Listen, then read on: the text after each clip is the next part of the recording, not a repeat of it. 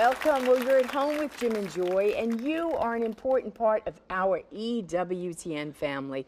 And we're so delighted that you've welcomed us into your home, and we wish you a blessed Advent.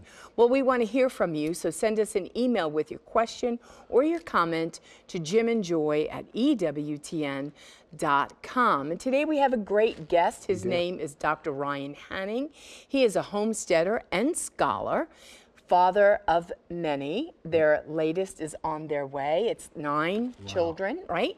And you could go to his website. It's ryanhanning.com. And so we're going to have a wonderful conversation with him about the beauty of family, of everything that is true and beautiful. Yeah. I'm real excited about he's having doing him great on. work. He's a professor at the University of Mary. He's also doing work at Steubenville University. Most of our people know about that. And then he throws in this whole thing of the land and homesteading. And so I don't know how that all fits together, but he's going to share about all of that. And Joy, we had a wonderful, weekend, Gaudete Sunday, and we went to Our Lady of Sorrows Church, and we go there each year, and they have a birthday party for Jesus. Yes. And we get to see, they've been collecting items for our pregnancy medical center, and then they have the nativity, and they do the Christmas story, and it's a wonderful, wonderful time. And they also, with the Knights of Columbus, they're part of a contest of making all these beautiful images. Each of the children, whether they paint them or create them in whatever way, and so hopefully we'll get to see a lot of those. And it's a real competition about sharing Christmas. Yes. And it's a wonderful catechetical, educational, arts time. And it was wonderful. We had a wonderful time. I also got to share there. And then also another parish in our diocese, Prince of Peace, had a birthday party for Jesus. And they also took a collection for the babies at our pregnancy medical center. Yeah. So it's just another expression of love, another way to outreach and say, Christmas isn't always about receiving, it is about giving to the other. And the children were so beautiful, and they put on a little play, and it was absolutely precious. And our hearts were filled with more joy on Gaudete Sunday. Christmas is so commercialized, and maybe even some families aren't doing a good job of sharing about it. But I suggest you having something like this at your parish, where for weeks they're collecting items for what? For this center that helps children to come into the world. Yes. And then they act out the Christmas story, the Christmas play. This gets into them forever. These kids will grow and say, I remember when, I was an angel, or I remember that I read the gospel lesson. The person who read the gospel lesson of the birth of Jesus memorized it. Yes. And so this is raising the children up. The church saying, this is the good news of Jesus Christ. This is what Christmas is about. And joy to the world, the Lord has come. Good news of great joy that a child is born in the city of David. John Paul II, now St. John Paul II said, Christmas is about this child and about every child being precious. And so it was just a wonderful time. There's plenty more to come with Ryan Hanning. We'll be right back. Please don't go away.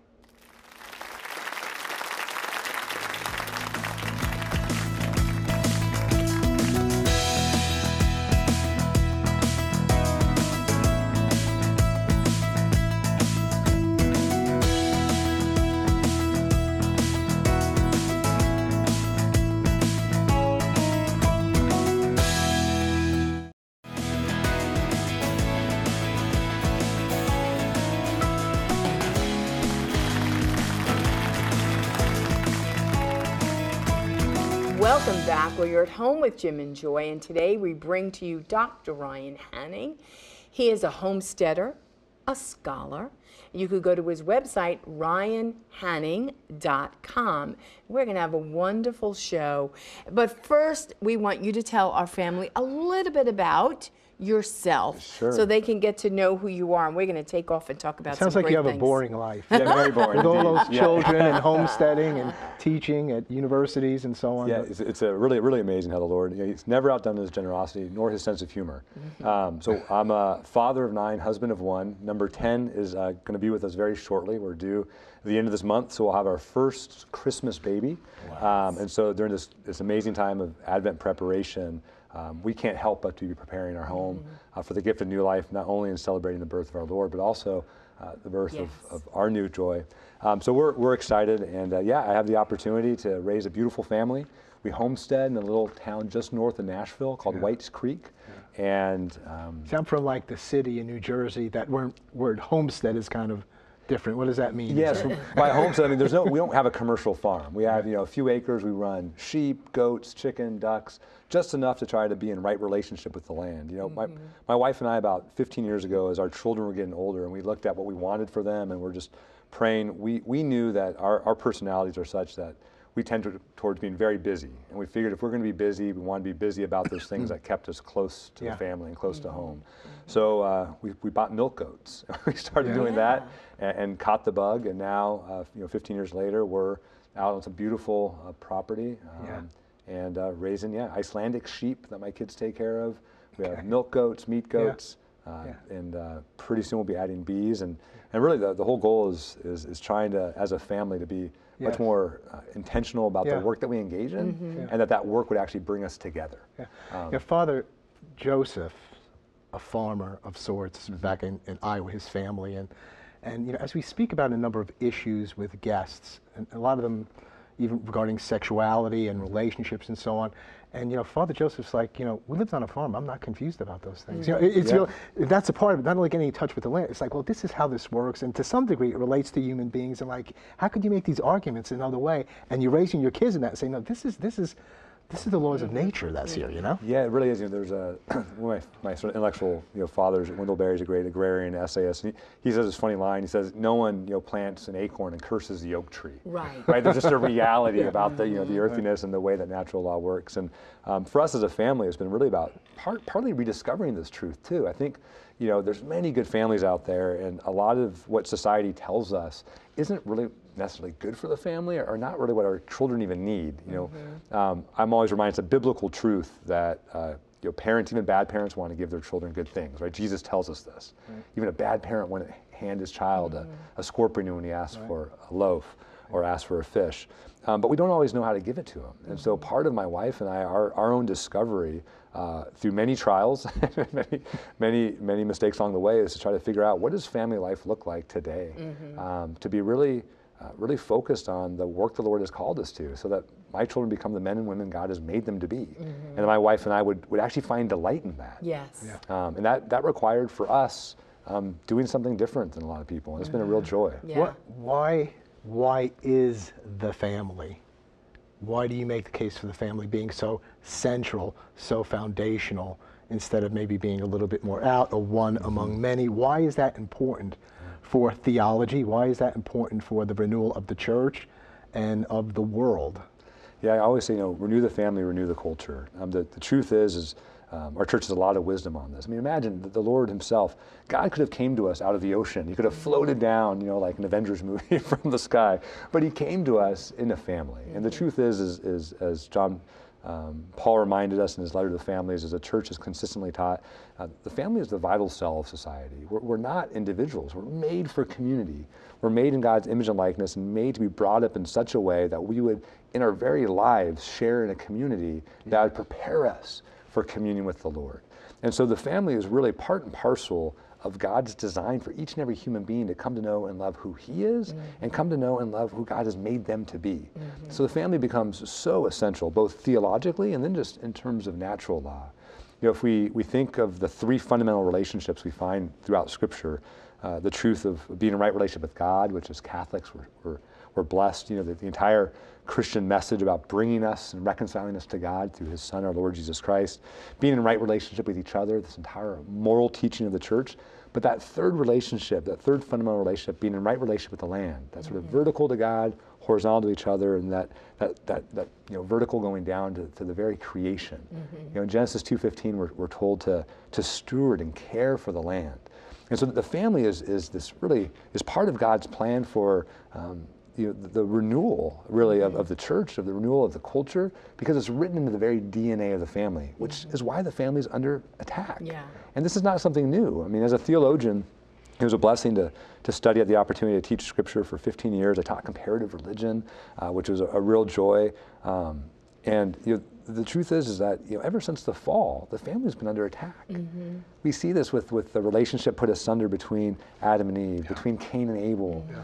And so it makes sense that the family's going to be attacked. It makes sense the family has to learn what the family is about. And I think in many ways, and I speak for myself, we had forgotten what the family was about.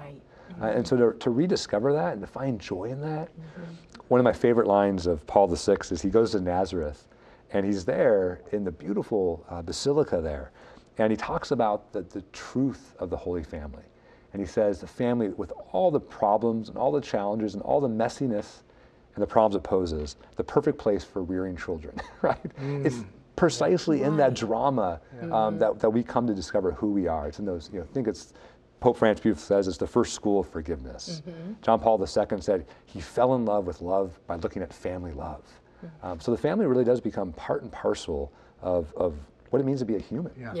And in this beautiful Advent season that we're in, we all understand the Holy Family, but God wants to make our families holy.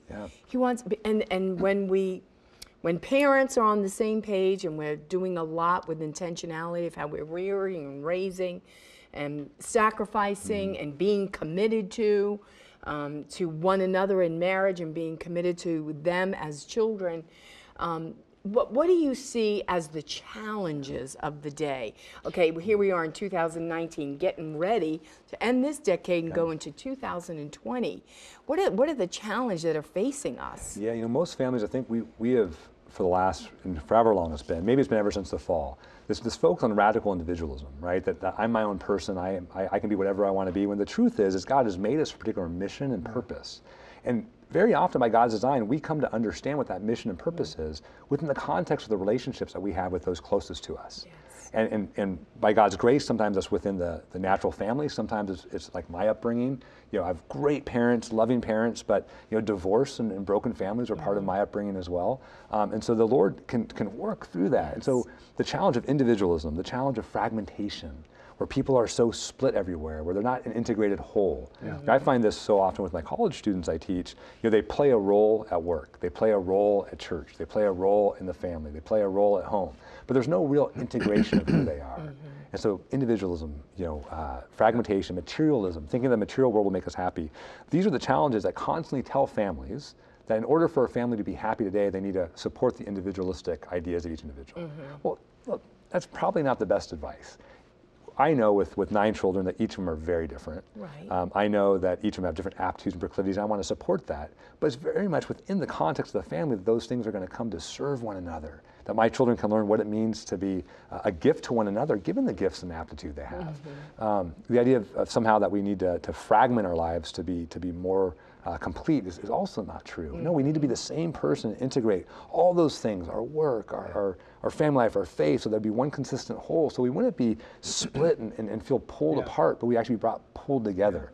So I think, for my wife and I, and this has been so much of our own prayer and the work that the Lord has called us to do, is to remind families that of the goodness of family life, and even in the messiness of family life, how God can use that to really bring people to His plan for them. Can you speak to, we think about the challenges regarding the family, and there's always been challenges, but I am really tempted to say I've never witnessed, maybe history has never witnessed what we're seeing now. And by that I mean the so-called redefining of what marriage is, to really eliminate the child out of that definition. I mean, I've never seen this in America or in other places. It's been part of every culture, every place, everywhere, that a union of a man and a woman, and the children born from that union is the definition kind of for marriage and the family. You can adopt and do foster care and all that, but you have to have that union that can give life, or you have the potential for life. This is an incredible challenge, this so-called, you can't redefine reality, but we're doing it in law. And so speak to that, and speak to how we rear our children, what the church needs to be about at this time, so that we're not condemning of people that are thinking in these ways, or call that marriage, or in lifestyles that we don't approve, because we want to affirm their humanity. But we can't compromise on this. It's the truth that the church in every age has to find what's good, beautiful, and true in the culture, and elevate that and simultaneously reject that which is, ugly, false, and dumb, right? Those things that aren't true. And so the church always has to navigate that. And I really think for our time that the big challenge is the challenge of the family. And so the church has to elevate those areas where the culture does want to support the family, but then also speak directly against the heresies and those things that really tear apart families. And so I think the first thing that I always tell my students is to really reflect on the goodness and beauty of family. And that these other definitions that might exist out there, whether or not they really do lead to the type of things we want. And what we find is that they very often lead to more individualism, more fragmentation, maybe more materialism. Maybe there's economic arguments for it, but and nothing. Injustice to children. Yes. Oh, there's huge injustice to children. Yeah, but you can't. Once you start messing with natural law. I teach a graduate philosophy course for years, and I tell a story. I say, if you're walking down the street and there's a man standing on the 6th story about to jump, and he says, "Look, I'm going to jump, but don't worry, I don't believe in gravity. Therefore, its effects won't harm me." Now you have 3 choices. You can stand there and say, maybe he'll jump and he'll fly away. Or you sit there and say, it's not my place to push my physics, my opinion on him. Or you stand there and you shout out and say, no, if you jump, you're going to fall. Gravity is real. Yeah. Well, the truth is that just like natural laws, there are spiritual laws. And the truth is people are suffering horribly from the gravity that they're experiencing from the decisions and sinful decisions they've made. And it's really in those moments where we have to speak truth in great charity and say that the solution is not to compromise, but the solution in great love is to proclaim the truth that the family is beautiful in all its messiness. The family has a mission, and that mission is to raise children who know who they are and know how to make a gift of themselves to others. And that through God and His grace, God can build off the nature of the family to really redeem it in its brokenness. And this is the message that I think the church and John Paul II so beautifully did this in his letter to families, and we've seen this time and time again so beautifully in the world meeting of families that happens every other year. This constant proclamation, the family is good, it's beautiful, it's true, and all the problems it poses, but the solution is not to compromise on what the family is. The solution is to lift it up and to re-proclaim boldly and with more love that the family is God's part of His design to help us come into this world biologically and help us to know who we are and what our mission is. And to rediscover the joy of family. When our children are out shopping and they're with their many children, and people say awful things, right? And I'm sure you've heard it all. And it's like, don't you know it causes that? And so a great comeback line, I do. Love. Some of them are Love causes that. And then people just like, you just got to shut it down. Well, let me share with you real quick. So so Gianna's traveling with me, my youngest daughter, and she knows the story well. But after our last one, little Jacinta is our 2-year-old. We're on the every other year natural family planning installment plan. Right, we highly recommend it. And when Jacinta was born, I took all the kids without her to Costco to go on a big mega shopping trip. Right. And so Rebecca's at home, resting with Jacinta, and so I have 8 kids with me, and we're filling carts, we're doing all this, and I'm checking out, and I hear a voice. It says, "Hey," and this big man is standing there, and he's about 6'6", about 300 pounds, and he goes, "Come here." And I walk over to him, and in the middle of Costco, he gives me a high five. Oh, good. And he goes, "I'm here with 3. I'm giving my wife a day off, and I'm stressed. I don't know how you're doing it with 9. We sat there in the middle of Costco. About 7 dads came and joined us. And we just ate pizza, the kids ran around, we had smoothies and ice cream. And for a moment we just shared in the goodness. In the craziness, of course, but that goodness of family life. There is so much negativity, so many things telling us that people are the problem, that families are the problem, that families need to essentially lose their identity in order for their children to succeed. Right. And those things fly in the face of conventional wisdom. They fly in the face of natural law. And they fly in the face of what God has revealed about the goodness of the family. Well, listen, Dr. Henning, thank you so much for sharing the joy of the family, the importance of the family. We look for more on Friday of your sharing. Thank you for having me. You can go to ryanhanning.com. We'll be right back. Please don't go away.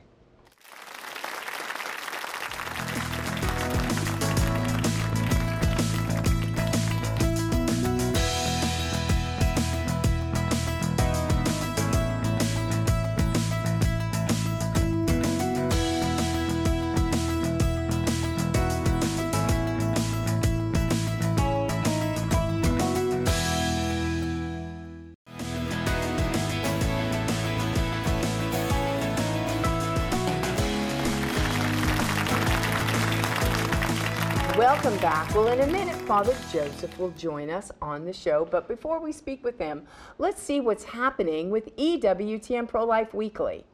Well, on this week's episode, EWTN Pro-Life Weekly will have an expert analysis of the latest pro-life news from Washington. And then also this week, the team at EWTN Pro-Life Weekly will bring you the story of Kristen Hansen, a widow who honors her late husband's legacy by fighting efforts to legalize physician-assisted suicide. That's right, hon. She was on our show. And as they do each and every week, the team at EWTN Pro-Life Weekly tells you how you can get involved in the pro-life movement right from your very own home. All you have to do is follow their weekly call to action.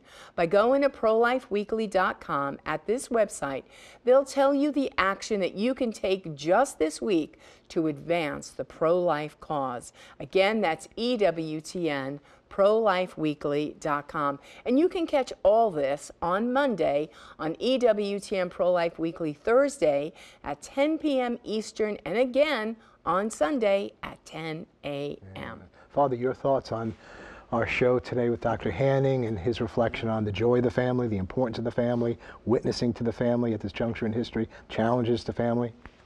You know, Monday we talked about the beauty of sacred music, architecture, and art, and that's an attribute of God. Yeah. But there's also the beauty of family life. You know, these large families, I have so many experiences with large families connected here with EWTN and the Shrine. And there's just a beauty. In fact, I was saying to a mother yesterday, she was at the Sister Servants, and I was saying, you know, you look like the oldest daughter. And that's kind of typical thing that happens with the mothers, that it keeps them young, I think, because they're active. And but I remember also an interview that I did with this family in New York City, and they had 9 children, and the other children, who were often just only children, they would come to get that home because there was life happening. Oh, yeah. There was a meal happening. And there's always food there. Always something going on, and it's something beautiful about that. Yeah. You know? I think that, you know, I keep going back lately in terms of what the world needs and what the church needs to fecundity, you know, fruitfulness. I think the strategy, God gave it to us in Genesis, you know, leave your families, man and woman come together, they become one marriage, be fruitful, multiply, fill the world, and subdue it. We're not doing that very well. I mean, there's some families that you're mentioning, but the church even denies that principle. And then fecundity and fruitfulness in the gospel mission. Priests need to be fecund. Priests need to be fertile for the Lord. Right. And we have some priests, we have some churches, I think they're afraid to be fecund. I don't think they're all that thrilled if their church really grows that much. And same thing with the family. And same thing with the land, same thing with our animals, same thing with ever. God is fruitful. Multiply, fill the world, subdue the world. This is a very important principle and truth for us to declare and to live at this time. Well, I think in large families, children learn, I'm not the center of the universe, right? I'm called also to serve others and to help others, and I've got to do my part. When I was growing up on the farm, we had our chores that had to be done, and that contributed to the good of the family. And so you made a real contribution. You had a certain satisfaction in doing that. And it wasn't just all about yourself. Right, and that's a great lesson to be learned in life. It is. Right? You're going to learn it now, or you're going to learn it later, but we need to learn it. Humility comes around pretty quick in a large family, that's for sure. Father, close us in a prayer and with a blessing. Father, we thank you for those who are welcoming life, and as Joyce said so beautifully, how does this happen? Through love, through generosity that we've learned from your Son, Jesus. Help us to be fruitful, and a fruit that will endure to eternity. May Almighty God bless you, the Father, and the Son, and the Holy Spirit. Amen. Amen. Don't forget, tomorrow, Thursday, you can watch the EWTN Family Christmas Special at 10:30 p.m. Eastern. You're an important part of this family. You're always at home with Jim and with Joy. Bye now.